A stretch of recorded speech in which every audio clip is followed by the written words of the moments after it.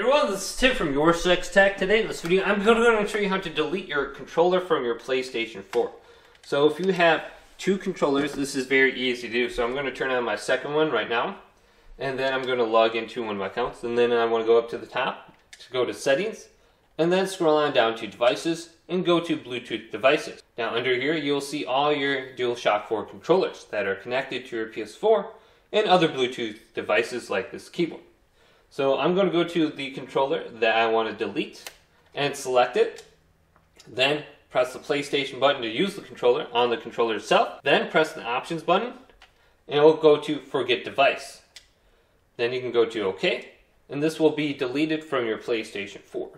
Now if you don't have another controller to delete it, you could try using Remote Play application on your phone. You can come to this section and then you can delete off there if you only have one controller. Otherwise, if you do have a TV remote where HDMI CAC is enabled, you might be able to do it via this way as well. So you can see I can take control of my PlayStation. But the only problem is you have to find where the options button is mapped on your TV remote to actually delete it. That might be difficult.